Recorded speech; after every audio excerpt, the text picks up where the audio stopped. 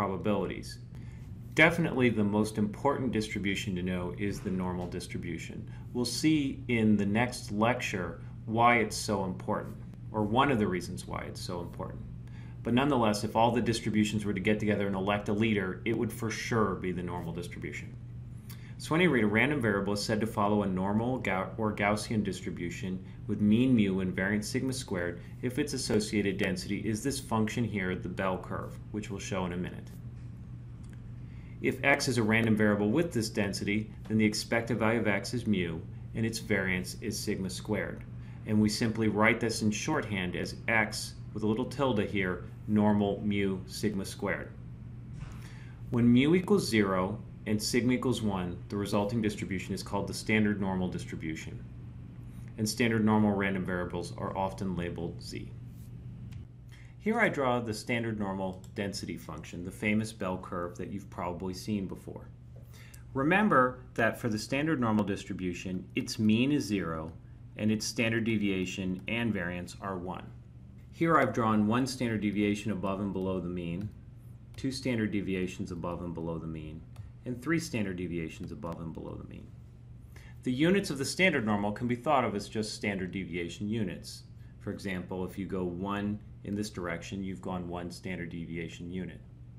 And I would note that for non-standard normals, it makes a lot of sense, and I think statisticians just kind of get used to reverting back to the standard normal by virtue of talking about standard deviations from the mean. So if you want to know the probability that a non-standard normal is between mu plus 1 sigma, where mu and sigma are from its distribution, and mu minus 1 sigma, so that would be the area between one standard deviation from the mean for the non-standard normal. Well, that is exactly the same probability area for the between minus 1 and plus 1 on the standard normal.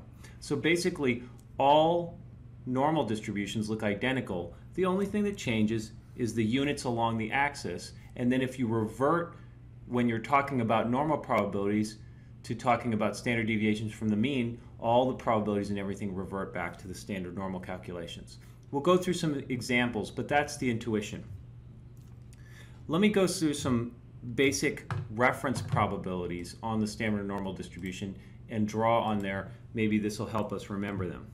So if we talk about one standard deviation from the mean in the standard normal distribution, or any normal distribution, one standard deviation from the mean, then about 34% should lie here and 34% of the mass should lie here, so that this total area within one standard deviation right here is 68%.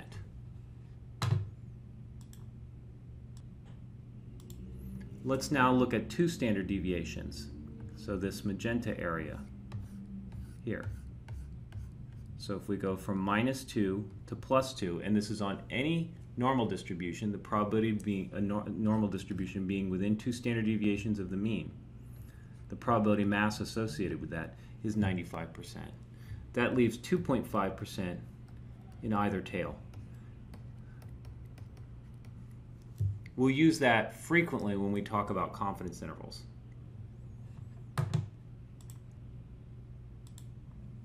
Now let's look at three standard deviations from the mean. That area is about 99% of the mass. Oh, that's hard to read, but it's about 99% of the mass. So these reference probabilities you should just commit to memory. Let's go over some simple rules for moving between standard and non-standard normals. So if x is normal with mean mu and variance sigma squared, then if we convert the units of x to standard deviations from the mean, in other words, subtract off the mean mu and divide by the standard deviation sigma, the resulting random variable z is a standard normal. Conversely, if we have a standard normal and we convert back to the units of the original data, in other words, we multiply times sigma and add the mean, the resulting random variable x is non-standard normal with mean mu and variance sigma squared. We've already discussed this first bullet point here, that 68%, 95%, and 99% of the normal distribution lies within 1, 2, and 3 standard deviations from the mean, respectively. Let's also talk about some standard normal quantiles that we should commit to memory. I'm drawing a normal distribution right here, and let me put the point minus 1.28. The mean is, of course, 0 for the standard normal distribution. That point is such that 10% of the density, this is, of course, is not drawn to a very good scale, 10% of the density lies below it, and then 90% lies above it. Now, for a not necessarily standard normal, this point is not negative 1.28, it's mu minus 1.28 times sigma. And this point right here is mu. But then that would follow the same rule. 10% of this potentially non-standard normal distribution lies below the point mu minus 1.28 sigma. By symmetry, this point right here, 1.28 on the standard normal distribution, is the quantile such that 10% lies above it. For a potentially non-standard normal, this point would be mu plus 1.28 times sigma. So this point 1.28 on the standard normal and mu plus 1.28 times sigma on the potentially non-standard normal would be the point such that 10% lies above it and 90% lies below it.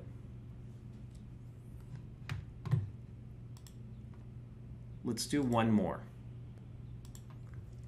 One of the more important quantiles that we have to remember is 1.96, or close enough to 2. We often round it up to 2. Negative 1.96 is the point such that 2.5% of the mass of the normal distribution lies below it, and positive 1.96 is the point such that 2.5% of the mass lies above it.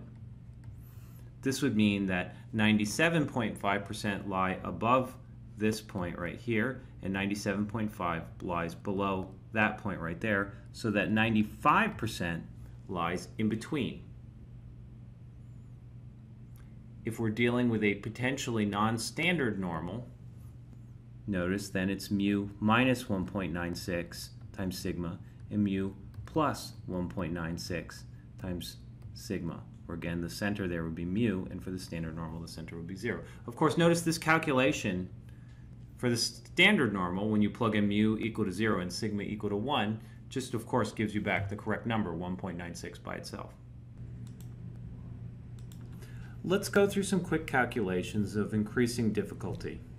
So first, what is the 95th percentile of a normal mu sigma squared distribution? So in other words, we want the point x 0.95 from a normal distribution having mean mu and variance sigma squared, so that 95% lies below it. We want that to be 95% and that to be 5%. So this is the value. If we were to draw samples from this population, this would be the point such that 95% of the samples would be smaller than it if we were to draw a sufficiently large sample. The easy answer is to use the Q qualifier for the density in R, in this case Q norm, and the quantile that we want, 0.95, and make sure we plug in the mean, mu, and the standard deviation that we want. The square root of sigma squared, make sure you plug in the standard deviation and not the variance. But there's another way to do this that's easy because we have our standard normal quantiles memorized. So we know for the standard normal, which is centered at 0, and the units along the axis are standard deviation units from the mean, that the point 1.645 standard deviations from the mean is the point such that 95% lies below it, and 5% lies above it. So we know that for a non-standard normal, the point that follows the same probability, the quantile that has the same 95% below it and 5% above it, has to be exactly 1.645 standard deviations from the mean. So we can simply take mu plus sigma times 1.645, and that will have to give us our answer. Let me answer a highly generic question, and as we go through it, I think it will inform some of our next couple of questions where we put some context around it. So what is the probability that a normal mu sigma squared is larger than x. So take our normal distribution that's non-standard, so it's centered at mu, and the width is governed by the variable sigma squared, and take a point x. We'd want to know what's this area right here. So in R, we could just do p norm x mean equals mu, standard deviation equals sigma. Of course, remember that you plug in the sigma value, not sigma squared value, otherwise you'll get it very wrong. And then we want lower dot tail equals false to tell R that we want the upper tail rather than the lower tail. Or you could omit that. You could omit that and do 1 minus that. Okay, that's the easy way. But a conceptually easy way to do it, and in a way that we can kind of do these things in our head and get a sense of what the probabilities are like rather quickly, is to convert x into how many standard deviations from the mean it is. To do that, we simply take x, subtract off the mean, mu, and divide by the standard deviation, sigma. This new number here is simply x expressed in how many standard deviations from the mean it is. So for example, if this works out to be around 2 standard deviations from the mean, we know that that should be about 2.5%. So let's put some context around this by considering a specific example. Assume the number of daily ad clicks for a company is approximately normally distributed with a mean of 1,020 clicks per day and a standard deviation of 50 clicks per day. Let's assume that days are sort of a random sample of days, and that if we're talking about a specific day, it's a draw from this general distribution. What's the probability of getting more than 1,060 clicks on a given day? Well, 1,160 clicks is 2.8 standard deviations from the mean, so we know this probability has to be pretty low because it's about almost 3 standard deviations from the mean. We remember that 3 standard deviations is pretty far out into the tail of the normal, so we know that this probability's got to be fairly small.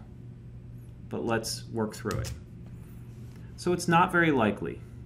We can obtain that with p norm, 1,160, mean equals 1,020, standard deviation equals 50, and we put lower dot tail equals false because we want the probability of being larger than it.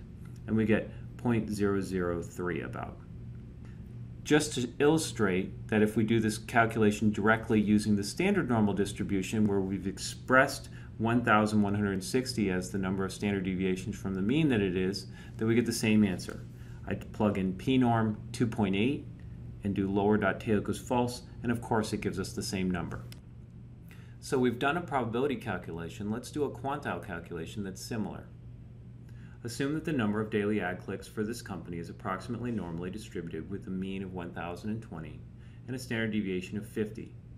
What number of daily ad clicks would represent the one where 75% have fewer clicks? And again, we're going to assume that days are a random sample from a population of days. They're an IID sample, so we're not going to be concerned about whether one day being close to another day is going to be more correlated, or whether weekend days have more clicks or fewer clicks than weekday days, or any of these other intricacies that we'll learn later on in the class how to deal with better.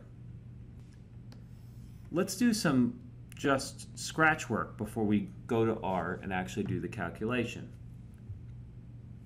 Here's our normal distribution with 1,020. Because 1,020 is both the mean and the median of this specific normal distribution, we know that that point is the point where about 50% lie below it. So whatever number we get, it has to be above 1,020. Also consider one standard deviation above the mean, 1,070. That point, recall, between one standard deviation, recall that was 68%. Well, that leaves out this little tail right here. Let's see if we can think about that. Well, if there's 68% between these two numbers, that would put 32% outside of it, and then 16% in either tail because the normal distribution is symmetric. So from 1,070 below should be about 84%. So we know that whatever number we get has to be between 1,020 and 1070. And here's the command right here where we do qnorm 0.75, mean equal to 1020, and standard deviation equal to 50. And of course we get a number between the two numbers that we were talking about before, 1054.